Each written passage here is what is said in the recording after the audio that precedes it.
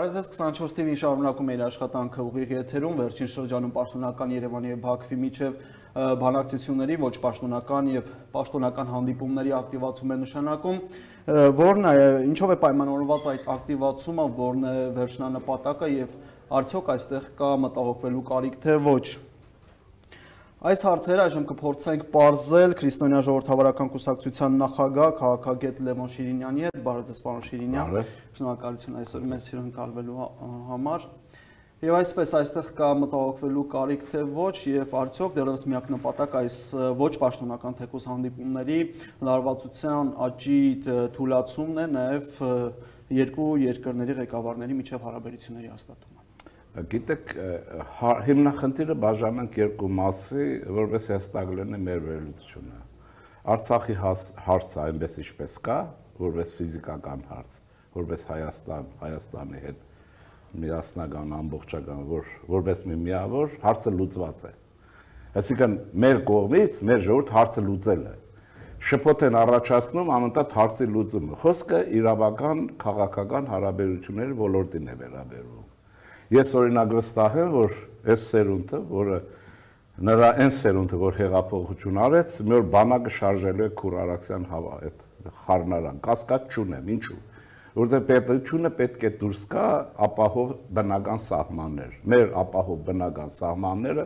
Քուրն է եւ Արաքսը, մինչեւ խառնարան։ Ինչ չեք հավատում, Արտաշես մեծագործի կենսագրությունը կարդացեք։ Նա էլ է դա արել։ Պետությունը չի կարող։ Ուրեմն այս հարցով բարձություն լինի եւ շփոթ չլինի եւ հիստերիա չառաջանա։ Նորից հարցը լուծում են։ Հարցը լուծել է, եղբայր։ Հայ ժողովուրդ, աշխարհով մենք։ Եվ դա միայն արցախցին չի եղել, ինչպես որ որոշ գեներալներ արդեն բաներ են խոսում այստեղ։ Ուրեմն սա համահայկական խնդիրը փակենք։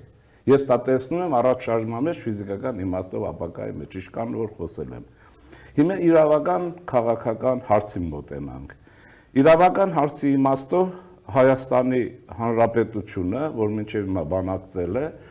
հետը նաև կցորդը, որովհետև Արցախինքն էլ համաձայն չպետք է լինի, որ բանակցողը լինի Հայաստանի Հանրապետություն առաջի պլանում, ուրեմն հարցը սխալ տեղ է տարել, եւ սխալ տեղ է տանում, կասեմ, փակուղային։ Ինչու ես ենթադրում եմ ներկայ իշխանության այո, ներկայ իշխանություն թողենք, մի հատ ներկայի մասին կասեմ, էլի։ Ներկայ իշխանությունը կարծում եմ իմ ասածը ըմբռնել է կամ ինքն է մտածել կամ չգիտեմ, բայց ինքը այդ ճանապարհով չի գնում, դրա համար էլ երրորդ հանրապետության, հա, այս ոհմակը ոռնոց է դրել, որ Նիկոլ Փաշինյան Արցախը ծախում է, Արցախը չի ծախում, Արցախը տեղում է, ֆիզիկապես մենք կանք որպես երկու պետություններ, ամբողջականության մեջ։ Հիմա հարցը ինչի մեջ է, իրավական եւ քաղաքականը։ Իհարկե այս մեկը էսկալացիան հերթական է, որի մասին ես շատ շուտ եմ ասել, որ մեր դիրքերը ֆիզիկական իմաստով եւ Ադրբեջանի բանակի դիրքերը այնպիսին են ցամաքում անկայուն միտեղ, որոնք միշտ պատերազմի վերակսկսման պոտենցիալ են իրենց մեջ պարունակում, ինչ իմաստով։ Ադրբեջանը անընդհատ զինվում է եւ մտածում է, որ ուրեմն կարող է գրոհել եւ Ստեփանակերտը վերցնել։ Սա գայթակղություն է իր կողմից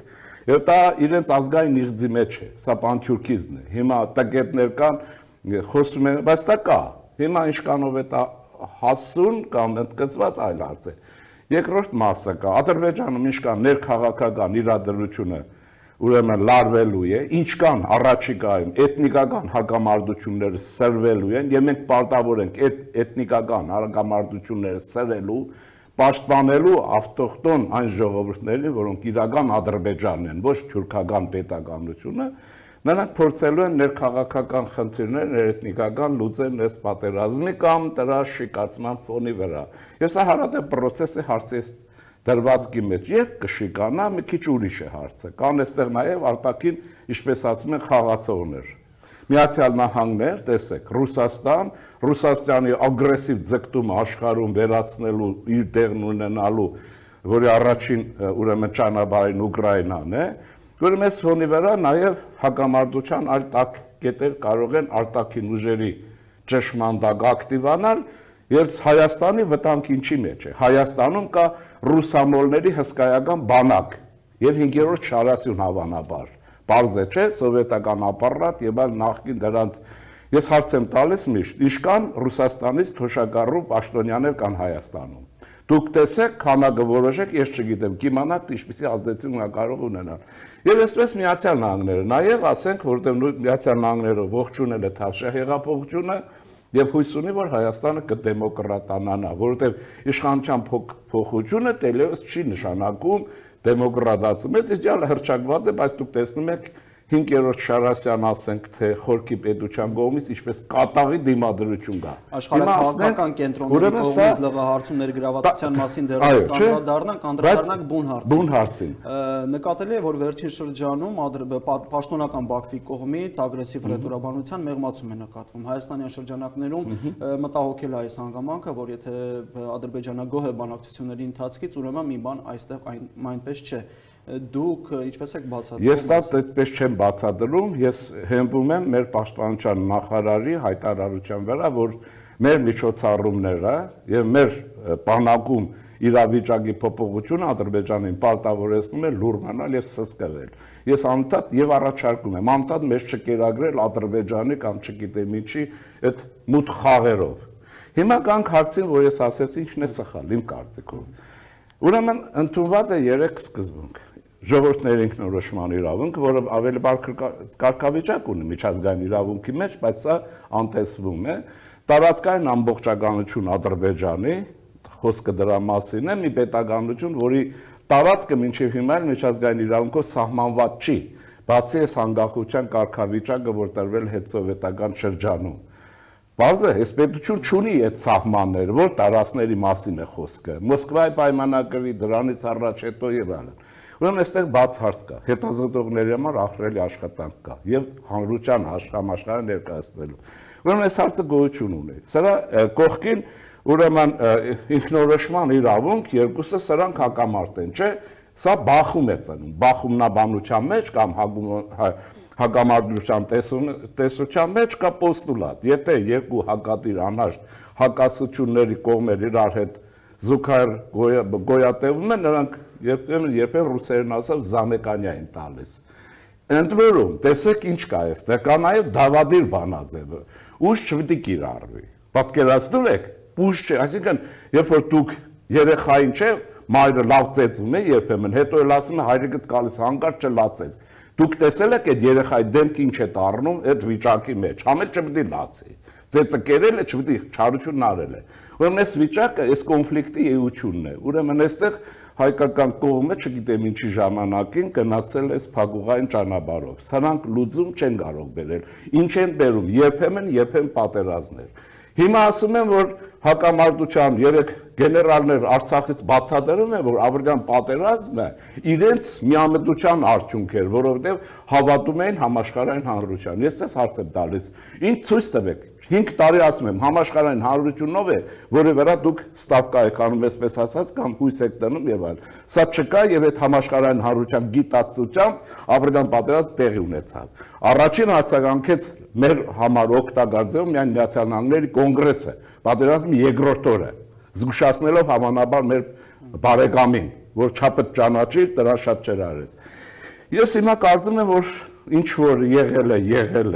եղել է նաև հեղափոխություն, հատուկ ընդգծում եմ, մայիսի 2-ին համազգային ընդվզում է եղել, ամբողջ աշխարհով մեկ, եւ այս նշանակում է, որ դրանից առաջ լեգիտիմությունը կորցրել է Հայաստանի Հանրապետության ինչպես ներքին օրենսդրությունը,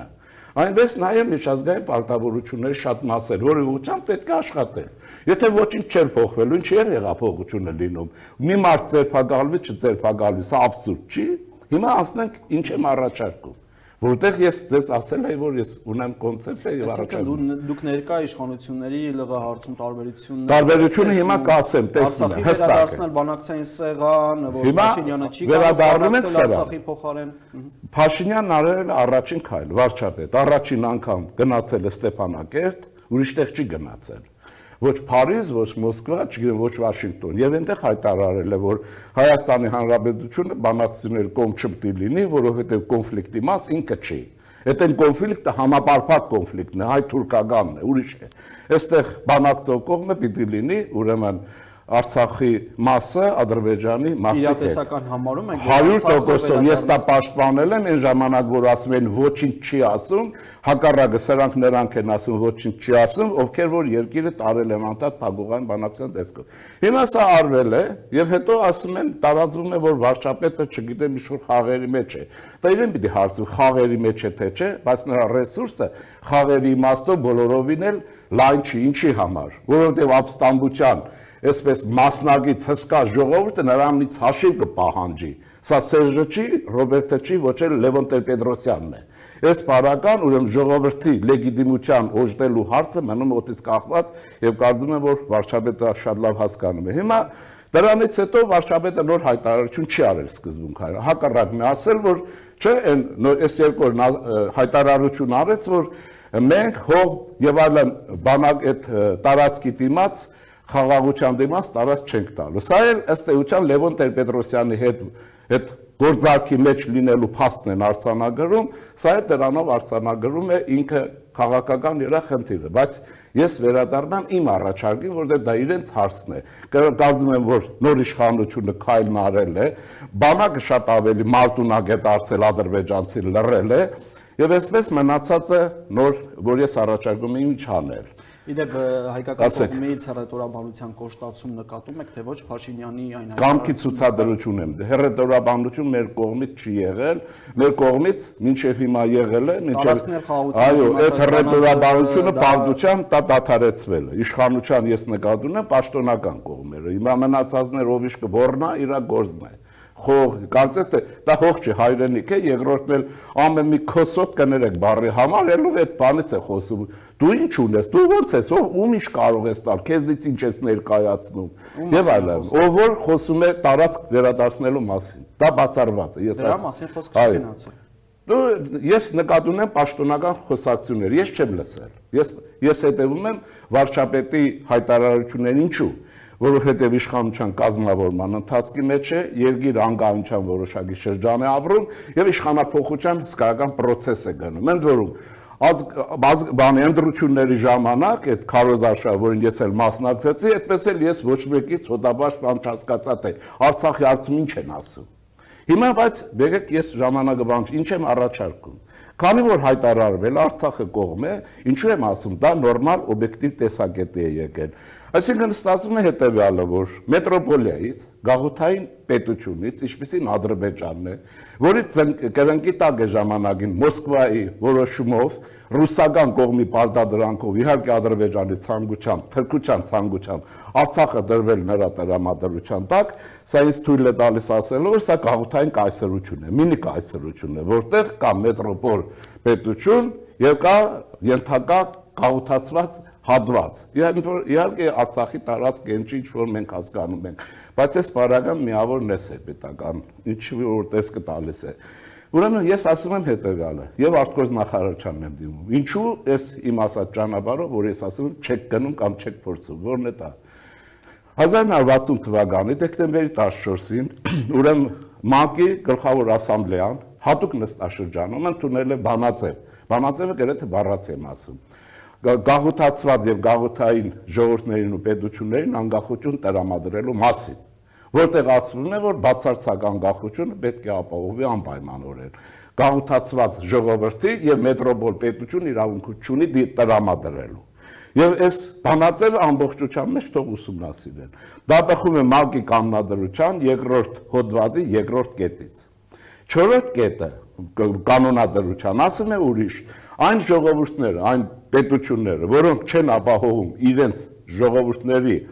ուրեմն անկախ եւ ազատ զարգացումը, որի տերն են այսպես ճագերտներում, նրանք չեն կարող հավակնել տարածքային ամբողջականության։ Այդ թեզիսը լրացվել է այլ կերպարանքով 1970 թվականի ՄԱԿ-ի լրացուցիչ ընդունած որոշումով,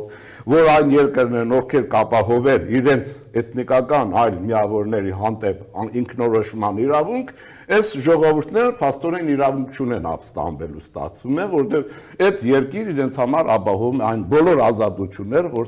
որոնք ըստ էության մարդու համաշխարհային այդ հռչակագրի իրավունքներից է բխում։ Ես հարց եմ տալիս, ինչու է ճանապարհով չեք գնում։ Եվ բազմաթիվ բանաձևեր կան, ասել որ 65 թվականի ռասայական խտրականության եւ այլն վերաբերյալ։ Այդպես գնացել է ճանապարհով Էրիտրեան ժամանակին եւ անկախություն է ստացել 24 թե 25 տարվա ընթացքում։ Եվ այսպես կարող ենք շարունակենք, ուրիշ բանաձևեր կարող ես առաջիկայում ես կհրապարակեմ փաստաթղթերի վերնագրեր, թող ամբողջություն չեմ հրապարակել, թող գնան կարդան, սովորեն, հասկանան։ Ինչու՞։ Որտեղ սրանք կան, հիմա հարց ինչի մեջ է։ Եթե մենք այս ճանապարհով ենք գնում, վարչապետը հայտարարել է, որ Հայաստանը չէ կոնֆլիկտի մասը, նա պիտի բանակցի, ելն ինչ եք ուզում, Աստված տվել է, ՄԱԿ-ի ամբողջ կանոնադրությամբ, ամեն ինչով, որտեղ ուրեմն այս բլոկը իրավական մասն է։ Հիմա ասեմ հետևյալը, որ միջազգային իրավունքի մեջ մի նուրբ հարց կա, որը ցեղասպանությունների ծագումնաբանության հետ կապ ունի։ Ուրեմն այն պետություններն ասում է, որոնք ժողովուրդներ իրար հետ մշակութային, քաղաքակրթական, կրոնական, լեզվական համագոյակցության անհամատեղելիություն ունեն, այս ժողովուրդներին չի կարելի պահել միասին մի պետականության մեջ։ Պարզ է, սա մենք ունեցել ենք արմենոցիդ, հայոց ցեղասպանությունը թուրքական եւ հայկական քաղաքակրթությունների բախման արդյունք է։ Եթե ձեր նշած ճանապարհով չեն գնում, ինչ ճանապարհով են այսօր գնում ներկա իշխանությունները եւ կա այստեղ արդյոք մտահոգվելու կարիք թե Շատ կա։ Նեն առաջի շերտով մենք խնդիր չունենք, պատերազմի մենք հարցը գլուծենք, բայց մենք բարբերաբար պիտի սրացումներն եւ պատերազմներին պատրաստ լինենք։ Այս կան բան։ Անընդհատ ցիկլային սրացումների եւ պատերազմներ լինեն։ Դե իշխանությունն էլ է հայտարարում, որ պետք է պատրաստ լինենք։ Դե դա պիտի լինի։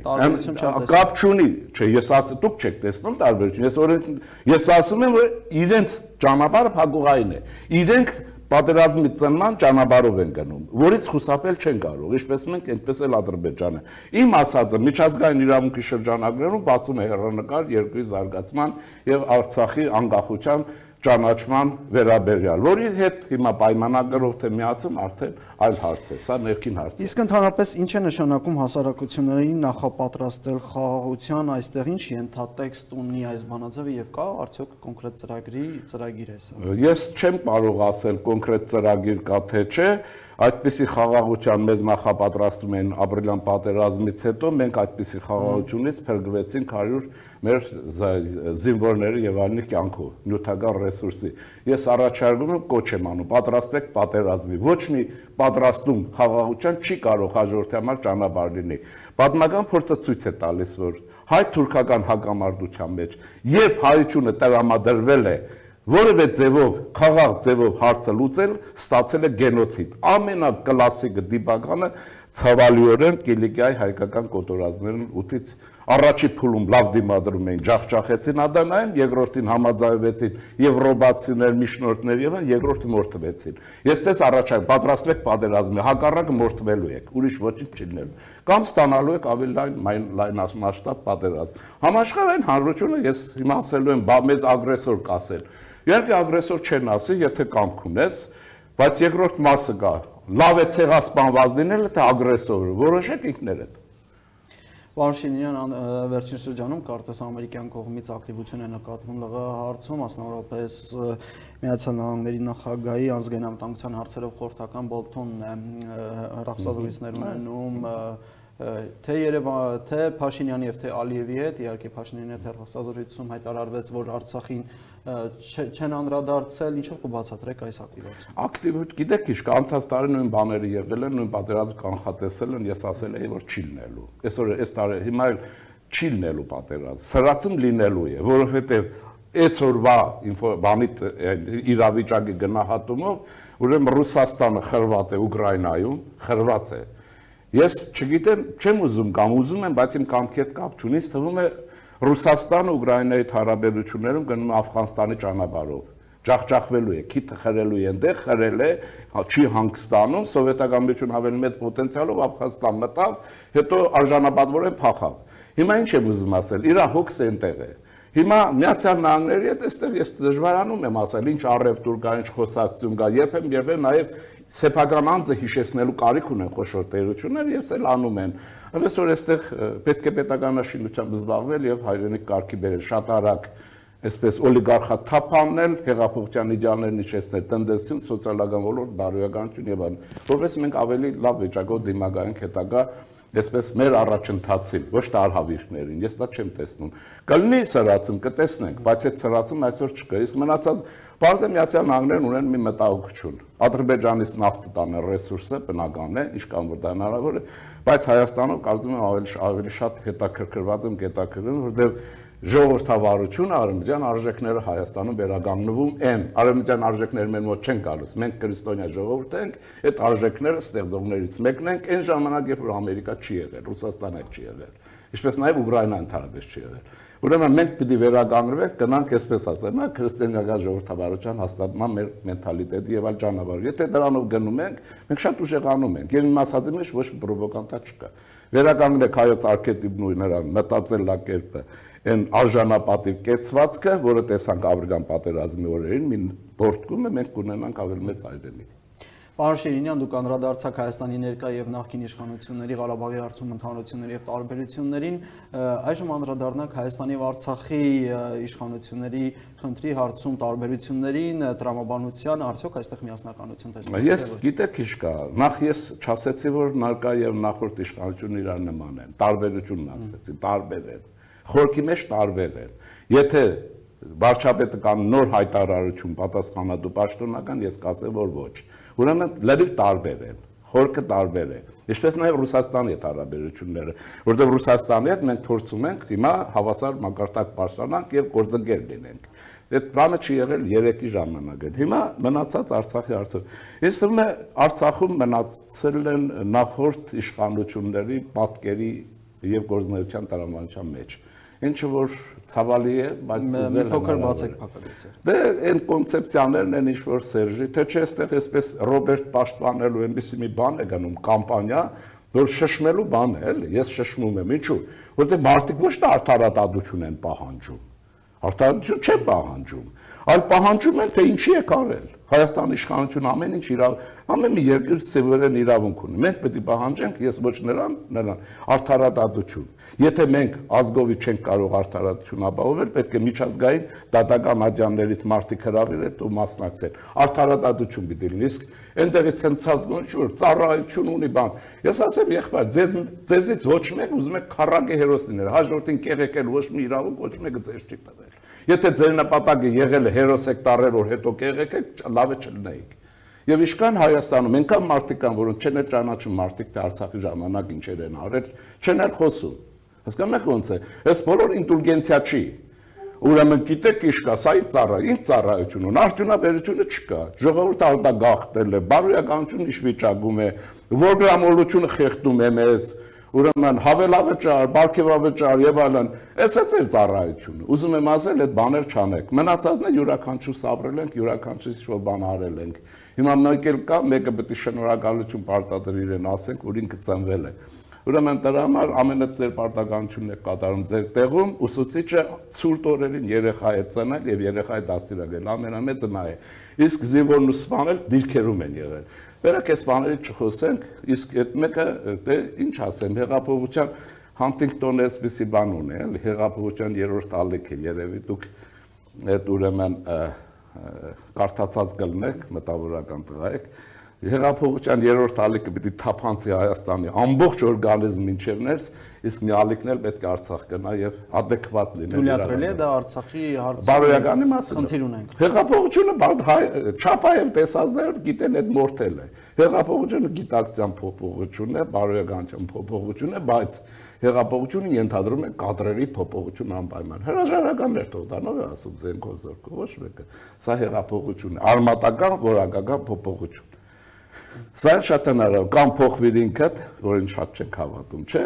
Մենք չենք հավատում, բայց իրենք փոխվում են ոնց որ թե Հայաստանում էսպես տեսել եք, չէ՞, այս վերջին ձերբակալություններ, չգիտեմ, դատական process-ներ, սա իհարկե վերնախավին է վերաբերում։ Պարզվում է բոլորը մեծ մասը չեխոտկա է, հենց որ ասում են ինքը հիվանդ է։